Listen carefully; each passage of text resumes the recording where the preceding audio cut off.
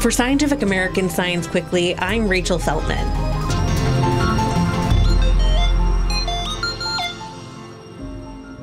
Being a doctor is challenging enough, but imagine having a patient whose health has direct implications for national security and global politics.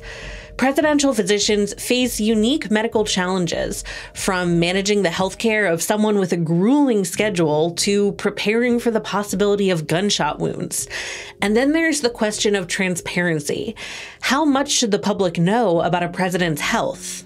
Jeffrey Kuhlman served as physician to the president from 2009 to 2013.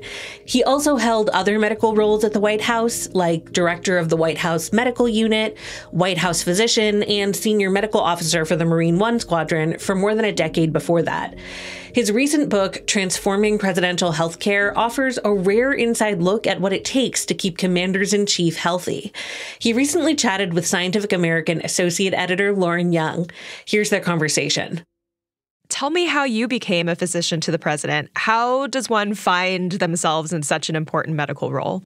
Like many things in life, it's being in the right place at the right time.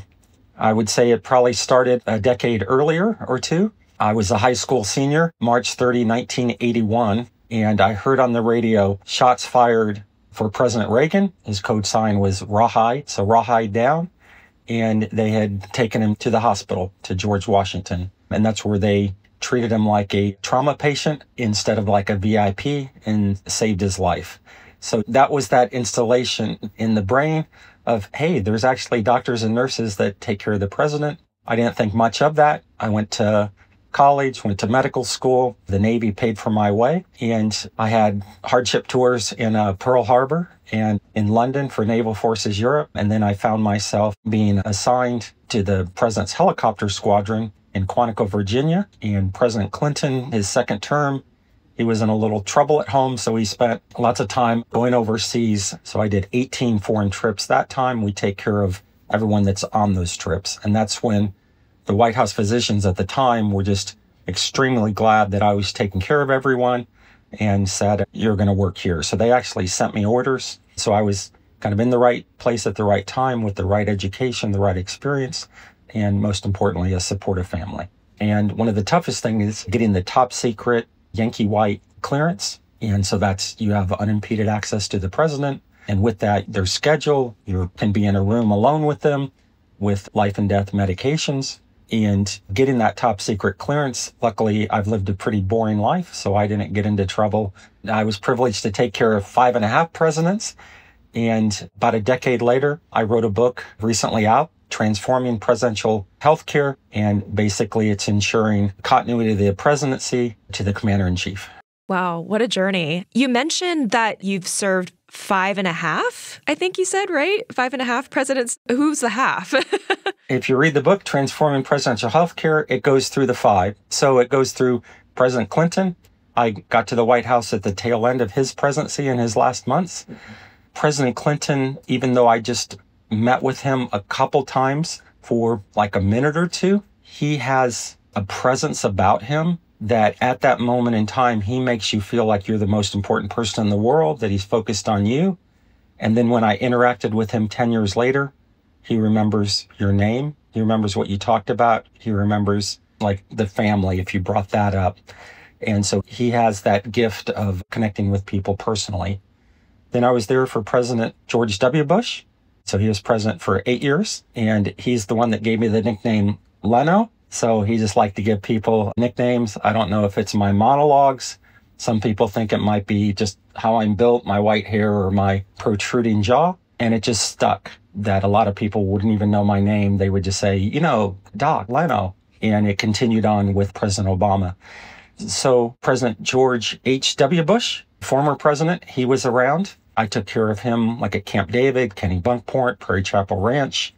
And he was the most gracious person I've ever met. And at Camp David, he would come play volleyball with us, which is pretty good as an 80-year-old, and took care of him for a chronic problem. And a week later, a handwritten letter came to my home address. So he was the third president, President Obama, when he came into office. He was 47. He was a youngster. Michelle Obama was 44. They had 2 school-age kids. And President Obama kind of said, I don't really need a doctor, but Michelle and the girls do, so I'm going with you, which I thought, it's probably the highest compliment a father can give you. And then during that time, Vice President Biden was around. So that's who I'd call the 5th president. And then also when Hillary Clinton was first lady, we would take care of her. And when she was senator from New York, she would be taken care of by Office of Attending Physician to Congress. But then when she was Secretary of State during President Obama's first term, that's when I was around. She had some medical conditions on some of the foreign trips that we went on. She was often present, and so I rendered help to her. So that's who I count as the half president, because she came pretty close in the historic election of 2016. I was reading your book, Transforming Presidential Healthcare, and you give such a fascinating inside look at White House medicine. And you talk about the costs, the considerations that go into the medical care of the president.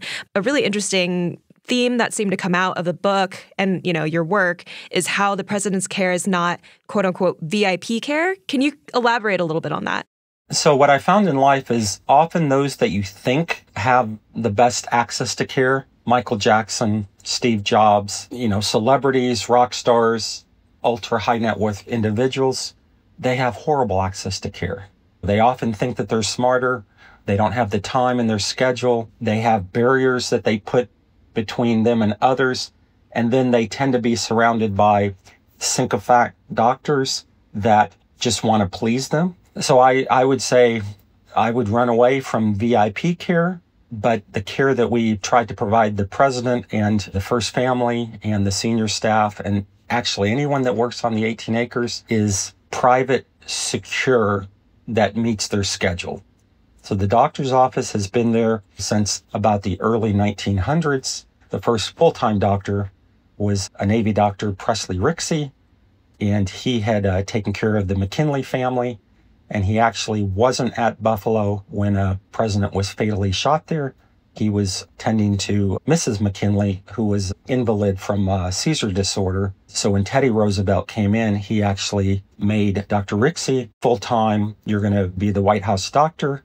And that's when they started calling it the White House, because before that, it was the Executive Mansion. So that's basically what we try to do, is private, secure. What I told each president is, for me, no politics, no policy, just trusted medical advice. Luckily, if you are red or blue as a president, luckily you're all the same inside. So I could take care of the biology. So then what would you say are the major differences in serving the general public medically versus serving the president of the United States? So the major difference is the logistics around it. The number one threat to an adult is a out-of-hospital cardiac arrest. We know every day in the U.S., 1,000 Americans drop dead. So if we can get an AED on them, it helps to have a trained individual, but more importantly, start defibrillating with equipment that works and that you've trained with. And so that's the number one threat to the President of the United States. So that's why the doctor is within 2 minutes at all times. Every minute that you wait, their survival drops by 10%. The second set of hands is a critical care nurse, and he or she with equipment that complements the AED.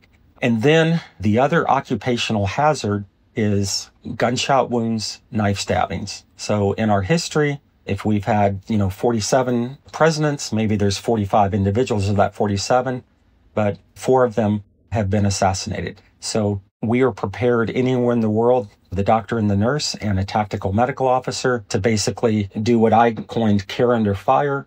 And so it's keep the blood in the body and get to definitive care. So get to that level 1 trauma center, know where it is, get there by any means possible, and then knowing with Secret Service, they're going to get us there, but we're going to keep the blood in the body. We're going to get to that trauma center, and then they're going to save the president's life. The other big difference, if you're not the president, you just call 911, but 911 doesn't really work when you're traveling with the president. The other thing that we are prepared for is what I laid out in Transforming Presidential Healthcare is asymmetrical threats. So think about chemical, biologic attacks. So knowing how to prevent them, knowing how to diagnose them, knowing how to treat them. And then if you get to the kind of the more routine, they're human. So they're going to have upset stomach or different basketball injuries that maybe they get their lip cracked open or teeth broken or something. I know too, and I'll just chime in for the audience. I know that you mentioned that basketball injury to the lip. I think that was President Obama. Is that right? That was. Yeah. So it was actually on the Black Friday, the day after Thanksgiving. And I actually happened to be at the White House evaluating other family members of the first family. And at the time, the Air Force doctor, Dr. Keeter, he was over covering President Obama. And he called me, and he had never called me from a site before. And I said, okay, what you got? What's the injury? And so he told me a lacerated lip and wanted to know what he should do with him. And I said, bring him back here to the White House. And so they came back to the White House. He came right in. We evaluated the injuries and sewed him up and gave him the typical ice pack and anti-inflammatory pain medication. And I probably had 100 people contact me that day telling me why they were the experts in the world to sew up somebody's lip. And luckily we did it right. He later took his daughters to, I think, a Georgetown basketball game. I feel like you have to be ready for absolutely anything that gets thrown at you in this position. One thing you mentioned, you brought up age. How much of the public's concern around a political figure's age is actually warranted from a medical perspective? Well, I would state the obvious. Age is the number one risk factor for heart disease. It's the number one risk factor for cancer, and it's the number one risk factor for neurodegenerative conditions or cognitive decline. So when I look back at history, James Madison was 36 years old when he submitted his final draft of the Constitution. He was the lead author. And, the first president, George Washington, he was considered an elder statesman, and he was president from age 57 to 65. And then when he left office, he died a year and a half later. During the late 1700s, very few of them lived to age 60. So when the Constitution was written, it doesn't list any physical or mental qualifications to be president. I think that age is important. We have a gerontocracy. We have the oldest person ever elected to be president as the current president. He'll be 82 when he completes his second term. We have a senator who's 91. New York Times invited me to write an essay about neurocognitive assessment. It is a fact of science. It's not a political attack that humans past the age of 60, every single human starts to have cognitive decline. Now, some people faster than others, but every single human past the age of 60, they start to have decline with memory, reasoning, speed of processing, spatial visualization. Those are the 4 parts of cognitive decline. The 5th one, vocabulary, is interesting. They actually stay the same, or some actually increase a little bit because you've just been around longer, so your vocabulary actually expands. My opinion would be President George W. Bush. He's probably the fittest president in history. He was in the top 2% cardiovascular fitness. He could run 3 miles in 18 and a half minutes during his first term. And when it was President Biden against former President Trump, he famously said, I'm younger than both of them, and I'm too old for the job. So he knows the physically demanding part of the job. That's where we would benefit from neurocognitive assessment on a periodic basis. And maybe you don't release every result to the public, but you at least give it to the president, their family, the doctors taking care of them, so that you can see over time. The current president, who's 79, he would benefit from a neurocognitive assessment, and that's testing that does memory, reasoning, speed of processing, spatial visualization. So it just needs to be more comprehensive assessment for these senior citizens that are in elected positions of great decision-making in the world. So when the president shares medical information with the public, what is your role as the physician in that process? What I always told each of the presidents is I will do my best to respect your personal privacy and your medical privacy. For example, the annual physical. With President Obama, we were at Martha's Vineyard the first year. And I said, hey, your physical's coming up. We're going to do it to take advantage of you getting assessment of the proper medical of a 48-year-old male. So we did his first colonoscopy and released that. But he said to me, we were standing by a golf cart, and he said, I've learned never lie to the American people. They're going to find out the truth in the end anyway. So that was the approach that we took. So I laid out, here are the things that we'd like to assess during your physical, and the report that I wrote up, I did submit it to him and submitted it to the press secretary at the time, and they both read through it, and they did not change one word. And then same thing, I was involved in some of President Bush's, and neither of those presidents changed any words. Right. When is it beneficial for a president or, any political leader to be transparent about a medical diagnosis? On the one hand, I'm sure, there's circumstances in which, a leader opens up about a condition. It could bring positive awareness to it. On the flip side, it opens a person up to criticism. I'm curious what your thoughts are on that. I think it comes down to, can you do the job? And so how I would assess that is, if you have an impairment, like you're hard of hearing, you have trouble seeing, maybe one of your body organs don't work, you have trouble walking, ambulating.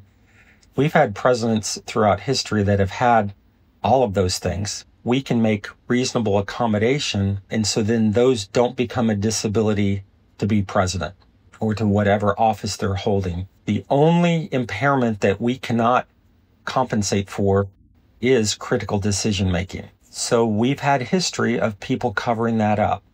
So Woodrow Wilson had a massive stroke. He stayed up in his bedroom for months, and it was covered up by his wife. It was covered up by his doctor, Cary Grayson, who had introduced the two of them. And so Cary Grayson was that young, dashing lieutenant doctor that all of a sudden became a rear admiral because of his friendship with President Wilson. So if you're the physician to the president and you cross the line into that personal friendship, you have a fiduciary duty, not just to the president that you're taking care of, but also to the American people. And some historians would say, World War II grew out of some of the problems from that. And my last question for you, what advice would you give to the current physician to the president? I think you have a unique patient.